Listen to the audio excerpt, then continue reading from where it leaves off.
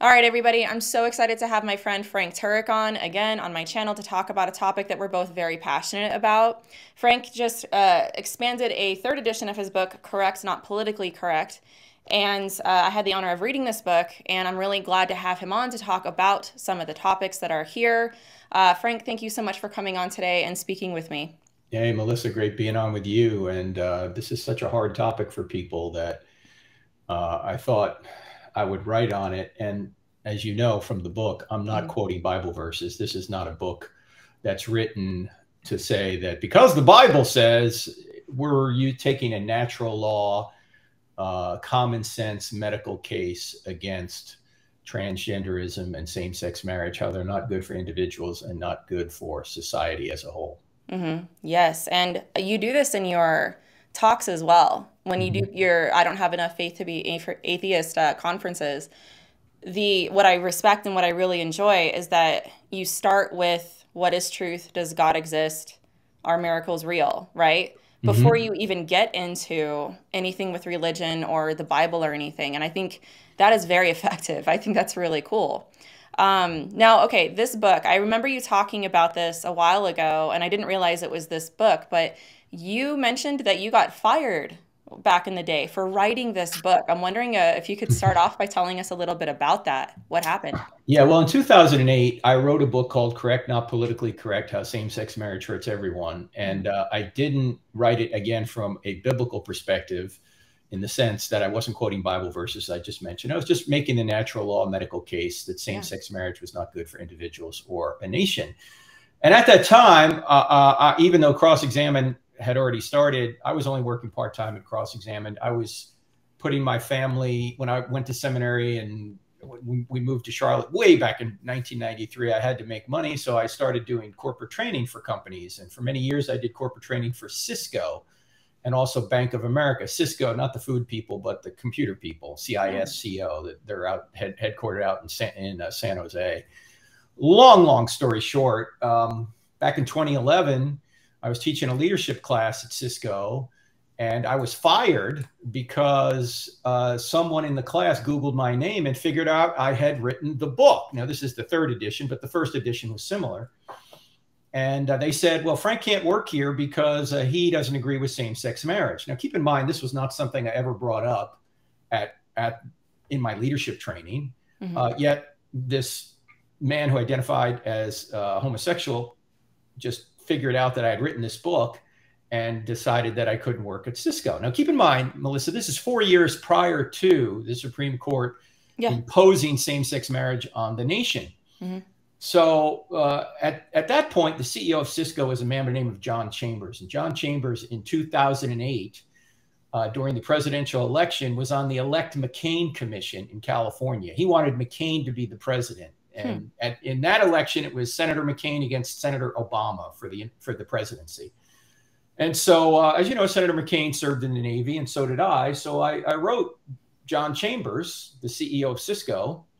I said, thank you for support of Senator McCain in the last election. I am a United States Navy veteran. I was fired from your company because I didn't agree with same-sex marriage. Are you aware that Senator McCain holds the same position on same-sex marriage that I do? Are you qualified to be working at Cisco?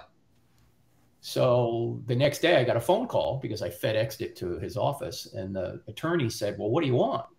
And I said, well, I don't really want anything except you call the dogs off other Christians. And I was a vendor. I wasn't an employee, so they could fire me for any reason. But I just said, look, I can't understand. You claim to be inclusive, tolerant, and diverse. How was it that I was excluded and not tolerated for holding a diverse view? And the attorney said, well, I could set you up to talk to a lady by the name of Marilyn Nagel. She's the head of our Inclusion, Tolerance, and Diversity Division, whatever that meant, right? I said, okay, let's set up the meeting. So a couple of weeks later, I'm actually at Summit in Colorado, and my friend Mike Adams was there, and we had this call scheduled with Marilyn Nagel. So I asked her, I said, hey, you know, I told her what happened, and I said, you claim to be inclusive, tolerant, and diverse. How is it that I wasn't tolerated? I was excluded for holding a diverse view. And she couldn't answer the question. And I said, what does tolerance mean? What does inclusion mean? What does diversity mean? She couldn't answer any of the questions. And the conversation went so poorly that when it was over, I turned to Mike. I said, we got to go public with this. We've got to tell people, the world, that although these people are claiming to be inclusive, tolerant, and diverse, they're not it at all. Inclusion, tolerance, and diversity to corporate elites means if you don't see it our way, we're going to hurt you. So Mike wrote the first column called The Cisco Kid. And then I wrote a column that it was on townhall.com and maybe a few other places, called Sex at Work. By the way, do not Google sex at work. Don't Google that. If you Google that, it'll take you right to Harvey Weinstein's website. Okay, no. Go to crossexamine.org and go to our little search bar there and type in sex at work. You'll see the article. And basically what I do in there, Melissa, is I ask the question, why is corporate America talking about sex at work? Are we supposed to have sex at work? I mean, what's the point here? As long as we treat everyone with respect, regardless of whether or not we agree on sexual issues, we ought to be able to work together. And so I said, I pledge to people who might not agree with me on certain religious and moral issues, I pledge that I'm going to treat them with respect because they're made in the image of God. We don't have to agree on everything to work together. When you really think about this, why is corporate America so obsessed with this? It really doesn't have anything to do with workplace productivity. Do we all have to agree that certain sexual practices are good or bad in order to make widgets or to conduct some sort of service for people? No, we don't. In any event, after that happened, I couldn't work in corporate America anymore because I was out. I was out as a Christian. I was out as somebody who didn't believe in same-sex marriage. So Bank of America fired me right after that. And then I went full-time with Cross-Examine. This is what I was 49 years old. And that was in 2011. So since then, I've been doing Cross-Examine full-time. And then in 2016, after the Supreme Court imposed same-sex marriage on the entire nation, actually they did it in 2015 and 2016, I updated the book. And then in just this year, I updated it again because of transgenderism. So now this is the new third edition. And we're dealing with all these issues without quoting Bible verses, as I mentioned. And I left the first and second sections just as they are because I think the arguments are still good. And much of what I said there, unfortunately, has come true. With regard to what I said would happen if same-sex marriage is imposed on the nation. Yes. And this is what I found particularly interesting is like okay, so my best friend, she brought this up a long time ago and I never thought about it this way. But there was an issue at that time where Christians, not even Christians, just conservatives, were concerned from a societal level. And they're like, this is a slippery slope, guys. This is something that's going to evolve into something that is not good for our nation. And everybody's like, yeah, you're being paranoid. You're being fanatical. And the thing with a slippery slope is sometimes you don't know if that's the case until time has gone by to see if that's the case, if that's what happened. And it seems to be, wow, that was a really big turning point, same-sex marriage, into the evolution of where we got to where we are today with a lot of the transgender craze, gender spectrums, everything that's happening. And it's very odd and interesting to pinpoint it to that. Now, you talk about same-sex marriage, and again, not from a biblical perspective, which some people might kind of like, what, Frank? What, Melissa? How could you do that? But I'm here to say that's actually really brilliant, because if you're somebody that doesn't believe in God or the Bible, there are still statistics and facts, really good reasons why this view is, held.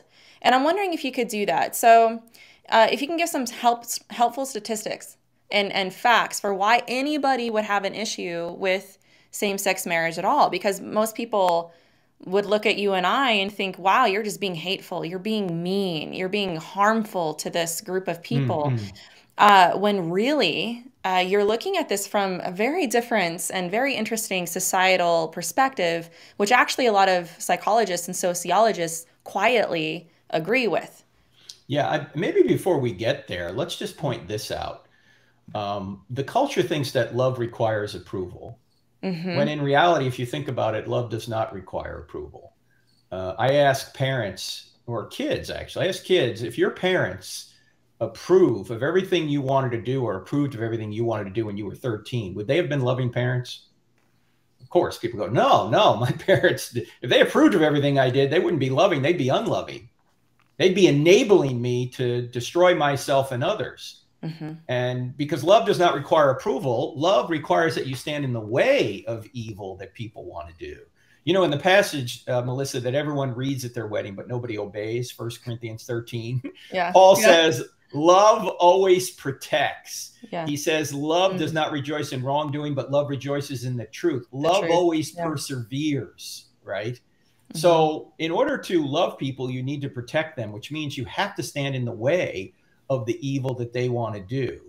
And so I think we need to say that from the outset, the motivation we ought to have is to love people, but love doesn't mean you approve of everything they do. Mm-hmm. In fact, I'm reminded of this. When I first wrote this book back in 2008, I got an email from an FBI agent. The guy was undercover with NAMBLA. You know what NAMBLA is? The North American Man-Boy Love Association. These are the pedophiles. Wow. Okay. And he had just written a book. I can't remember the name of the book, but he said, I have your book, Correct, Not Politically Correct, and you deal with the objection, we were born this way, because that was the justification for saying, well, that's why we should engage in this behavior. And he said to me, do you know what the pedophiles are using as their justification for what they do? We were born this way. We just have this affinity for children and we can't help it.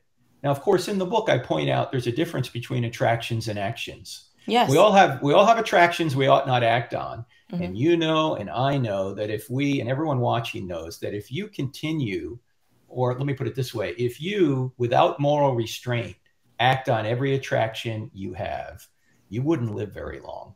Mm-hmm. You certainly wouldn't have stable relationships very long, because you have attractions all the time that you need to say no to. Mm-hmm. Particularly as you and I are both married, not to one another, but we're married, right? We have to say no to anybody else that we find attractive. Otherwise, our relationship's going to be destroyed. Mm-hmm. I mean, that's just a simple example. You see things you're attracted to all the time, whether it's from a financial perspective. I wish I could buy that. Yeah, I'm going to go into debt if I do. Or I wish I could eat that. Yeah, I'm going to become, 600 pounds if I keep doing that. You always have to say no to attractions. Mm-hmm. Most of the time you have to say no. And unfortunately, the culture, at least in some areas, seems to think that, no, you have to act on your attractions. No, you don't. Mm-hmm. You have to act on what is moral and right. Otherwise, you're going to destroy yourself and others. And if you look at same-sex behavior, just medically, no one likes to talk about this, but I talk about it in the book, and I have footnotes throughout it. Same-sex behavior from a medical perspective is not healthy. Mm-hmm. In fact, and stats change because our medical care has improved, but for say gay men, their lifespan is anywhere between 8 and 20 years less than heterosexuals. Mm-hmm. Just because medically, and not to go into the details here, but medically, as we know, it and anatomically, it doesn't work. It's an abuse of the human body. Mm-hmm. People never say this; they don't want to say it, but look, it's just the truth. Mm-hmm. Okay, and so if you get the book Correct, Not Politically Correct, I get into all that. And you can take it or leave it, but it's the truth. You don't like it. I'm sorry. That's just the way it is. Yeah, and then you talk about orientation and behavior, and there's a difference between them. Where it's not necessarily the issue isn't the orientation, it's the sexual behavior. Right. And I think you do a good job of parsing that out. So for people that kind of want to know more about that.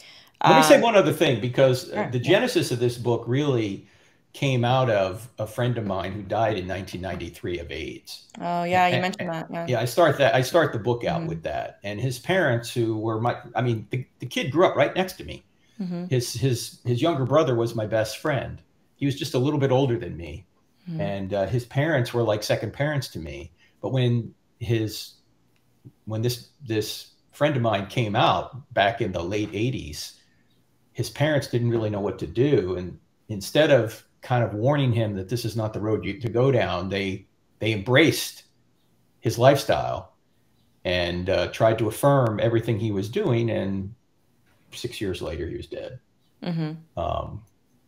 Now, look, I'm not trying to cast blame on them for that. I'm just pointing out that it probably wasn't the best approach in hindsight to say, yeah, you should do this because you have this attraction. Mm-hmm. it's medically not a road you want to go down.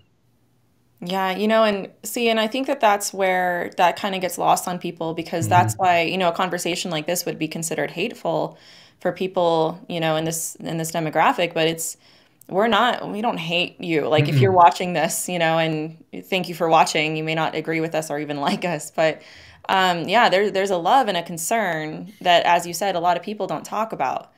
That is this good for society as a whole? Is this good for you? Is this good for? And I think that that's where Carl Truman talks about this, where the individual self, the authentic self within is what's taking dominance instead of what's good for everybody, like an Mm. unselfish type of wholeness. Mm. And it's tough for people to see past that. And from what Oh, I, oh yeah, it is. And yeah. when you look at from a political perspective, there's only three things Hmm. a government can do on any issue. A government can prohibit a behavior, permit a behavior, or promote a behavior. Those are the only three things you can do. Hmm. You can prohibit, permit, or promote. Now, for many years in most of our nation's history, the nation through the states thought it was acceptable to prohibit same-sex behavior. Hmm. And we might today say, well, it's a free country. We should allow people. We should permit people to do that. Okay, so now you're moving from prohibit to permit. Hmm. But to go to same-sex marriage, what you've done now is you've gone to promote. Now you're Hmm. saying that the behavior is a good thing. And by the way, even as late as 1986, the Supreme Court said that the states had the right to prohibit same-sex behavior. It wasn't until 2003 in the Lawrence v. Texas decision that the Supreme Court said, oh, you can't prohibit it anymore. Now, the Constitution didn't change, right?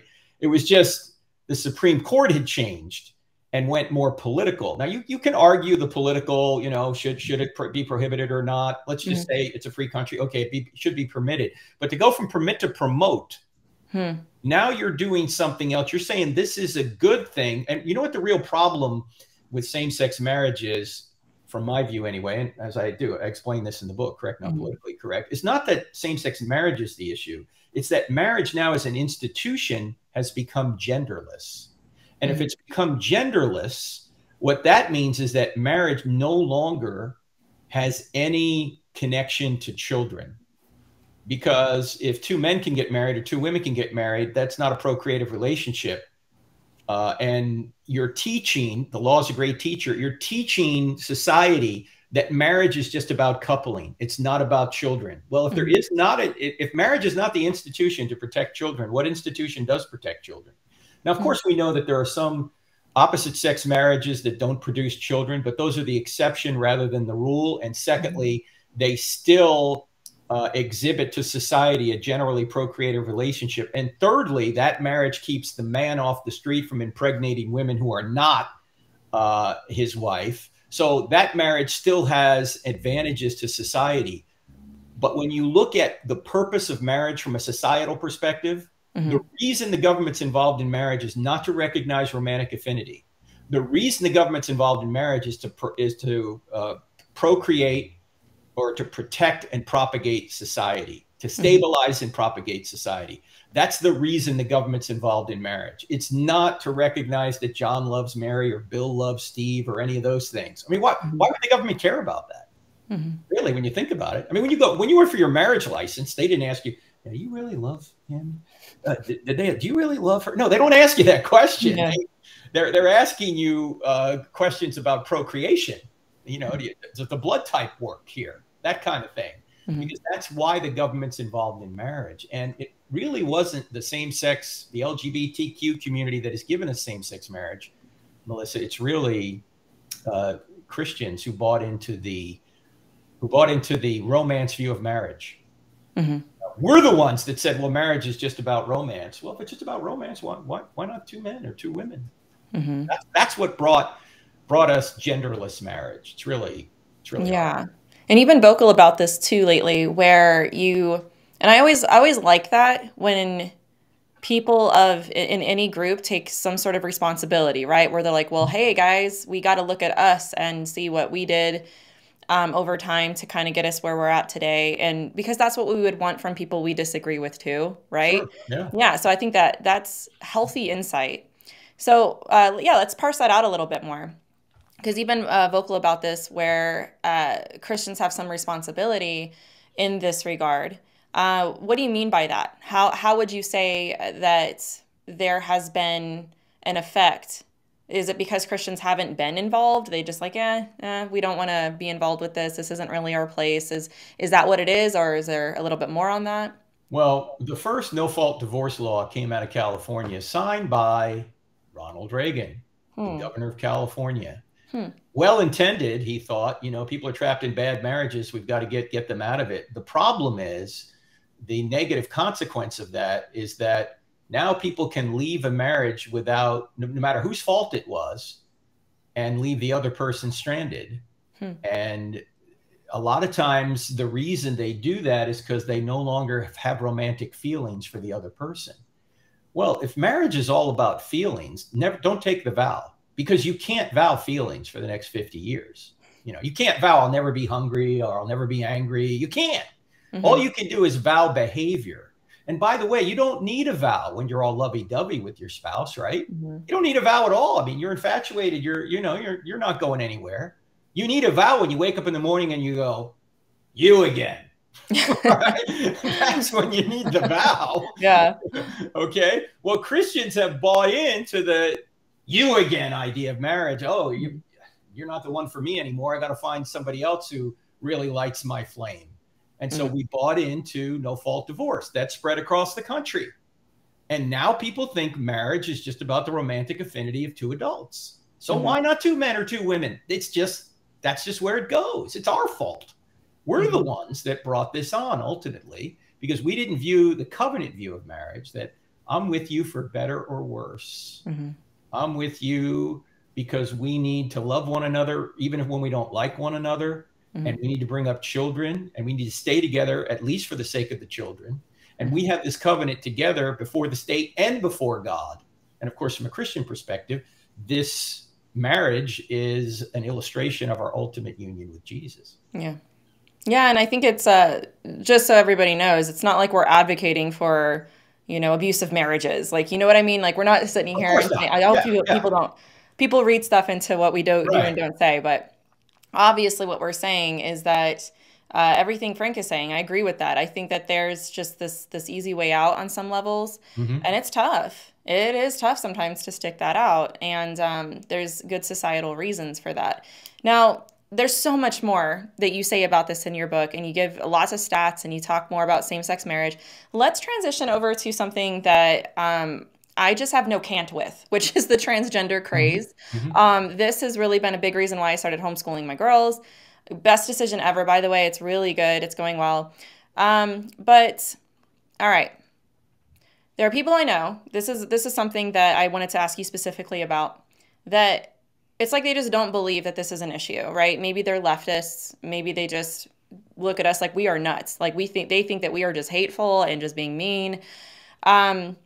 They just don't believe that homosexuality and transgenderism, this whole thing, is being forced on people, not through media, not through schools, not through TV, and they're just being represented. All right, that's all we're doing, guys. We're trying to give them representation. They're a minority and they've been through a lot, and we just want them to be noticed and recognized and respected. Nobody's forcing this down y'all's throats, and I just adamantly disagree.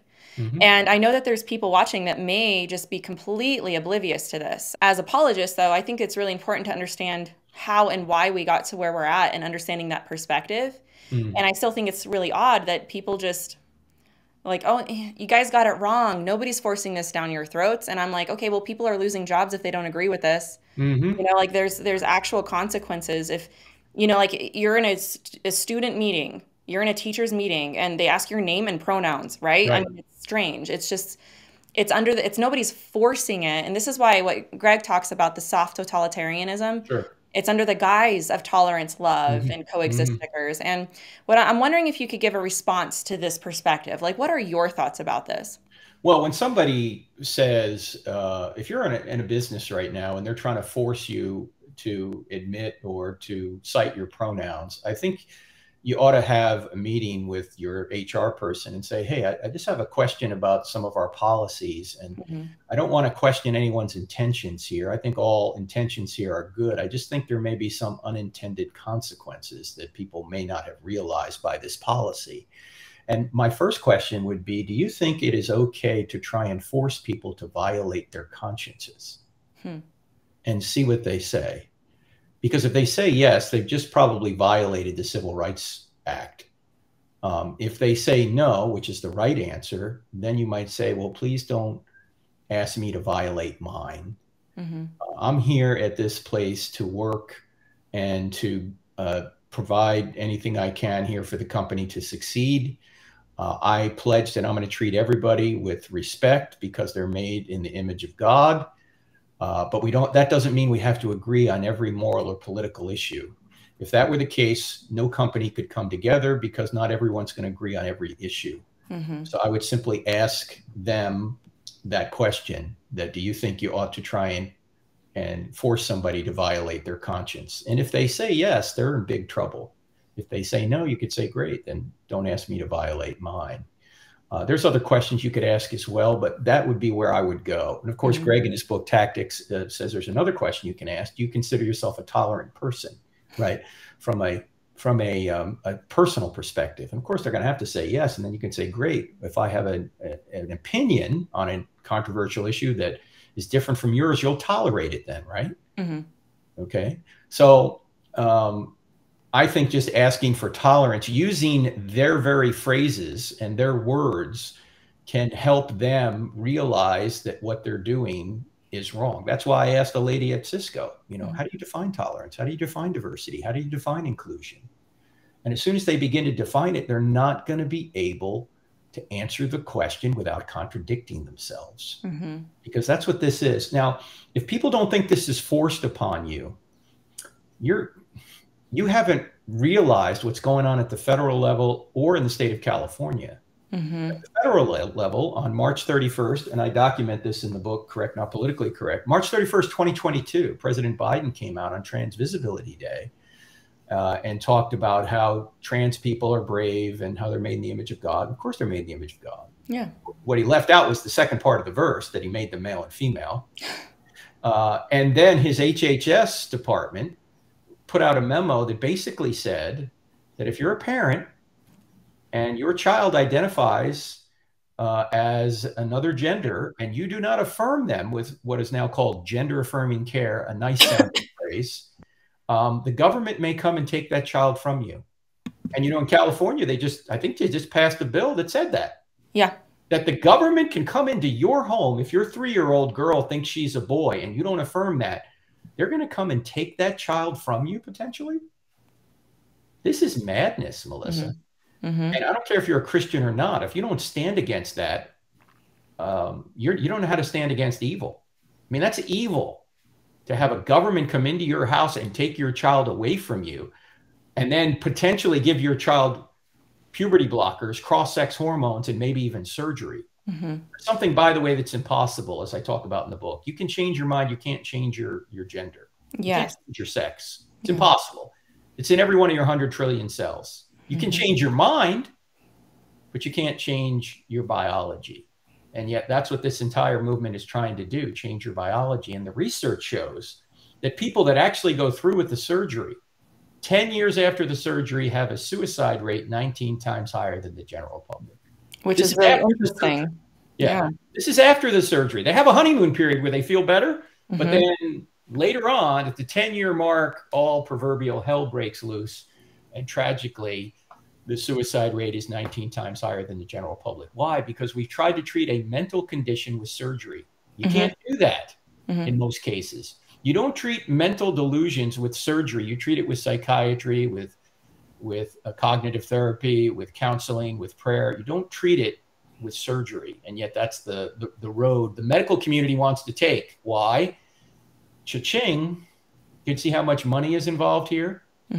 By the way, as we point out in the book, nobody ever completely transitions. They have to be on a lifetime of hormones to try and artificially force their body to go in a direction the body is not meant to go. So this goes on and on and on. It's a boon to the medical community because they make all sorts of money. But to the people that actually go through it, it actually doesn't solve the problem. You can believe whatever you want, but you can't change what's true. That's right. Yeah. And that's what they're trying to do is through this whole intolerance and inclusion and diversity language by saying, hey, you know, this is inclusive language. This is diverse Mhm. language. Use this language. And without really realizing it, you've agreed to and undergirded this sort of movement. And I think that's one reason and one way that they've kind of gotten into that. And another thing you talk about is the government coming for our children. You've talked about this a little bit before, Mhm. and you just kind of flat out come out and say, "Yeah, the government says they're coming for your kids." I'm wondering if you talk more about that because you and I, before we got on, and this is one thing I really wanted to pick your mind about, and I waited Mhm. till we're online to talk about it, but. Uh, you watched what is the name of the movie?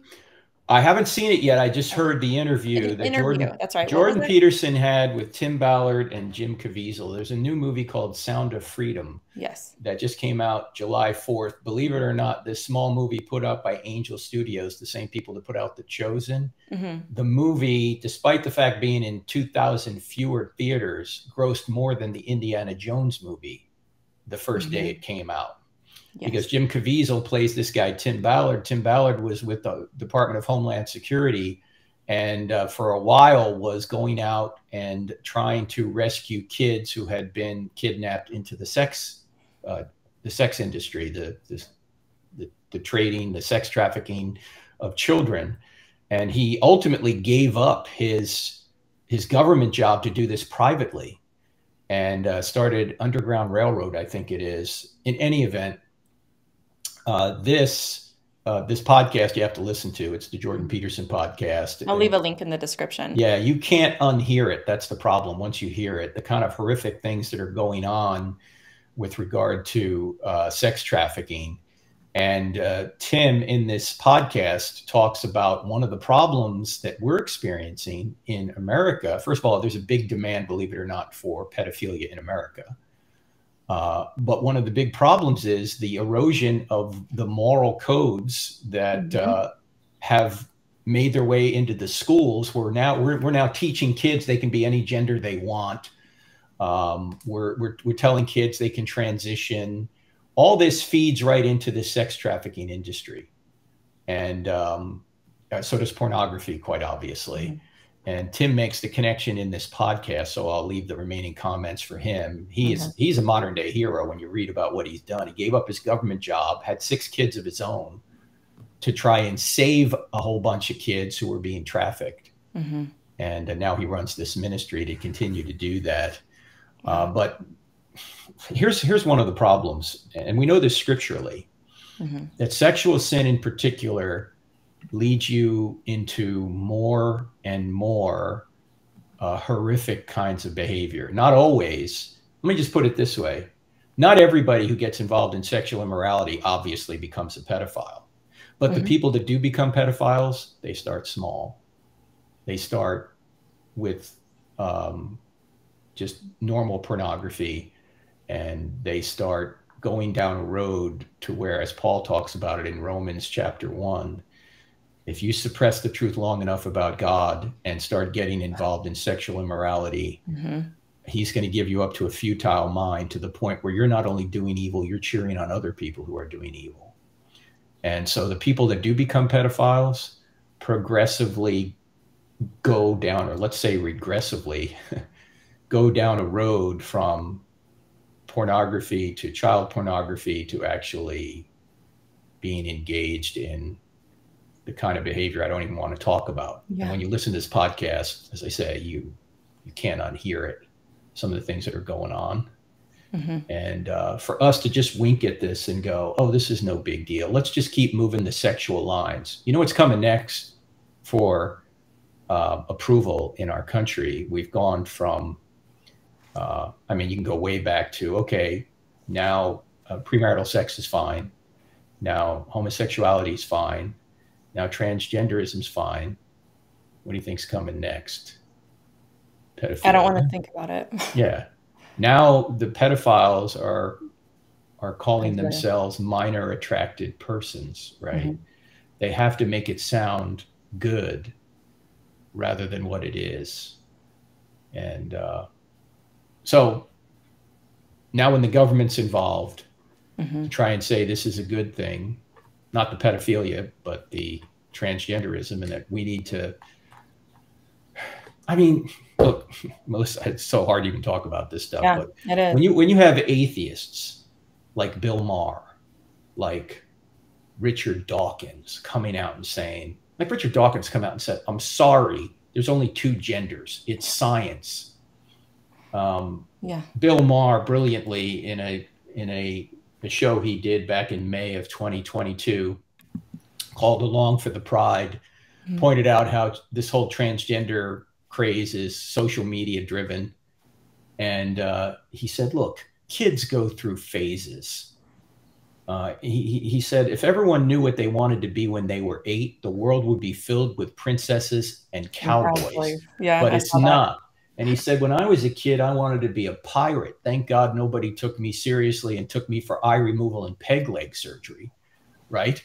Yeah. I mean, he can see the problem. And Mm-hmm. tragically, most American pastors are silent on the issue. Mm-hmm. How can you be silent on this stuff?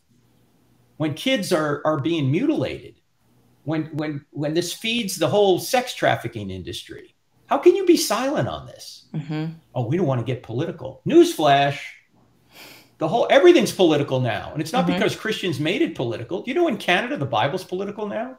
That you can't preach certain Bible verses. Oh, when they come for the Bible pastors, are you going to stand up? Or are you going to say, oh no, that's political now, we can't talk about that either? Yeah. I mean, Richard Dawkins, Bill Maher, Douglas Murray, Dave Rubin, these guys, Murray and Rubin identify as gay themselves, and they're coming out against this. Mm-hmm. I mean, I was just on Dave's show just a week or two ago, Mm-hmm. and I have more respect for him than some American pastors who are silent. What are you doing? You're not talking about this? I mean, you know it from a biblical perspective that Mm-hmm. you're gonna be able to save people from by warning them about this. You can know from a philosophical perspective this thing is contradictory. In fact, let me just give you a couple of points on this. Mm-hmm.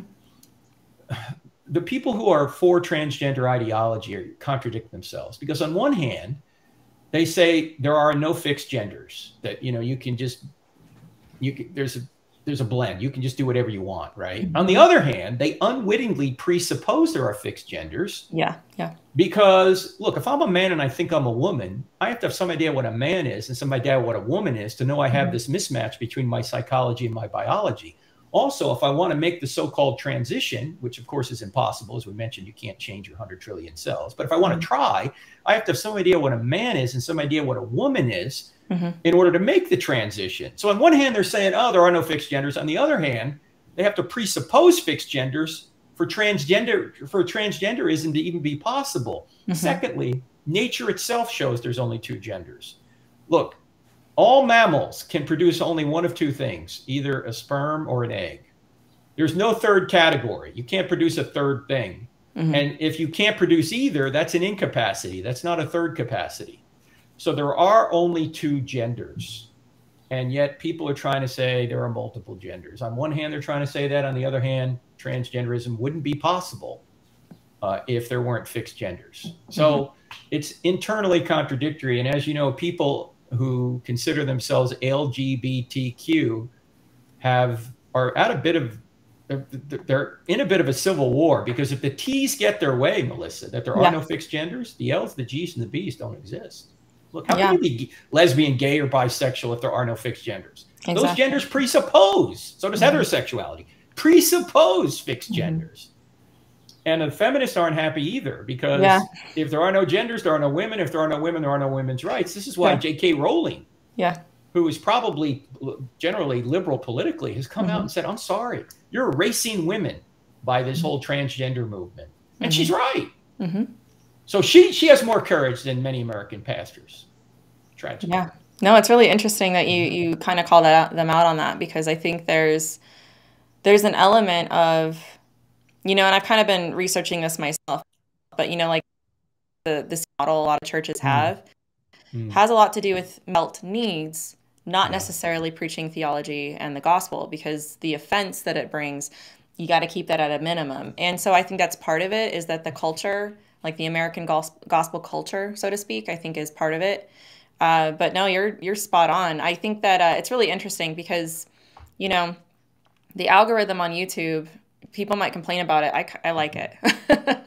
It puts videos like this in front of people's eyes that might be interested in it. But everything you just said about, you know, there are lesbians that are angry. There are gay men that are angry, you know, about this, the ideology that's coming along, and they're getting lumped in it. And there's these YouTubers that come up in my algorithm that said exactly what you just said.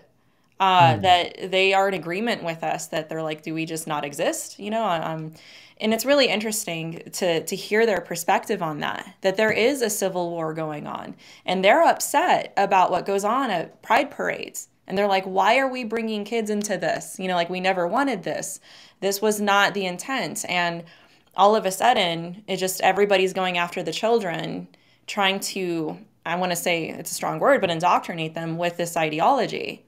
It's not just about accepting who these people are. It's an ideology that comes along with it.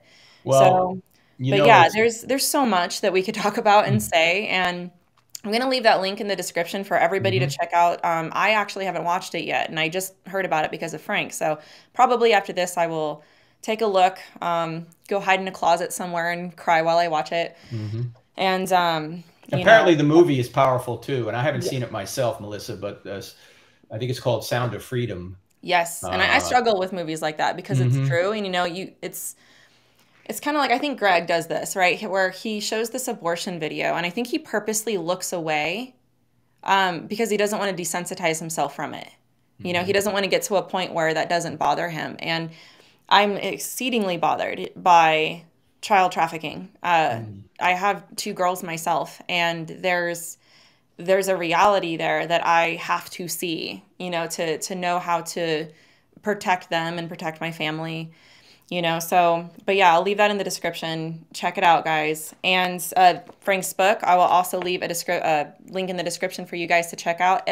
We just scratched the surface, you guys. There's so much Yeah. that we could have talked about in his book. It was a good read. It's very statistics heavy as far as this stuff goes. Yeah, I do want to say that Amazon has been sold out for about a week or so. We Oh do yeah, have the book yeah. at crossexamine.org. So if you go to crossexamine.org and click on store, you'll see it there. Hmm. And it's the third edition. It's selling really well because so many people don't know how to answer the transgender issue.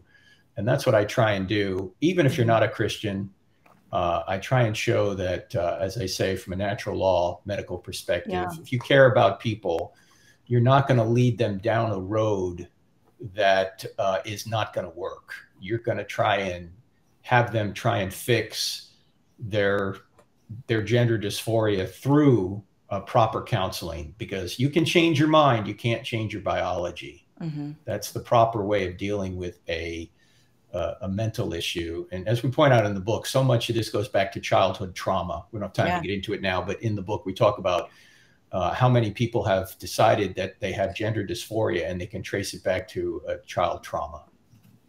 You know, and you know what else it reminds me of? I was talking to a friend the other day who Mm-hmm. she works in law enforcement, and I forget the fancy name for her job, but she works with like victims, like a victim unit. She Mm-hmm. advocates for them, and she sees a lot of stuff. And it reminds me of the cool mom syndrome, right? Mm-hmm. Where, hey, you're a runaway, come to my house, I'll take you in. I'm loving. I will accept you the way you are. And true story, like there's houses in my area that are like that, where if you're doing drugs, if you are running away from your home, whatever it is that you are doing, that's the cool house to go to. That's the hangout place.